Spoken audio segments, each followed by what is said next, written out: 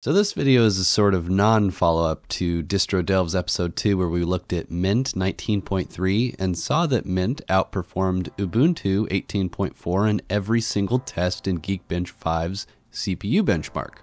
As with any benchmark, the results should be taken with a grain of salt, but this may illustrate some low-key differences that might make Mint faster than Ubuntu.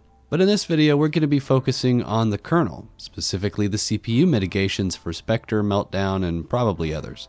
Since every distro sets up Grub, or the bootloader in general, differently, I'll just link the guide I followed to disable the CPU mitigations in the description section below, rather than try to show how I did it.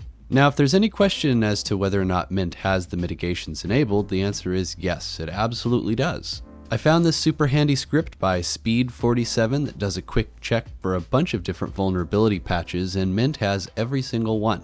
Now keep in mind that this test is pretty surface level because my CPU is an AMD A series, which isn't affected by a lot of the big vulnerabilities out there from what I understand, and as such it shouldn't be as affected by the possible performance regression caused by these patches. Now if you were expecting some sort of big showdown in performance, prepare to be disappointed. I'm not even going to do the side-by-side comparisons that I've done in the past because I'm sick right now, and the differences were negligible to non-existent, and setting those benchmarks up or comparisons or whatever is actually kind of a lot of work, and I don't want to do it. So to start with, I tested Dirt Rally because it takes full advantage of the GPU and shouldn't be affected by the CPU mitigations, and it wasn't really. The benchmark I ran after disabling the mitigation showed a 2 frame rate a second gain, probably well within the standard deviation. Next up, we've got CSGO, which I expected to see some sort of performance difference. I increased the graphics quality quite a bit from the defaults. I think it's on high or ultra or something, but the benchmarks pre and post mitigation showed no difference at all. They both returned 37 frames a second. Xonotic made for an excellent test because it uses an older graphics engine, which is both single-threaded and CPU bound. Interestingly, Xonotic returned lower frame rates after disabling the mitigations. That's right. Now obviously that's not to say that disabling them will decrease performance, but it did have a negative performance impact on the benchmark for some reason. The Geekbench 5 benchmark provided an equally interesting picture into the performance impact of the mitigations. Single-core performance remained the same between the two benchmarks, but multi-core performance was actually better with the mitigations enabled.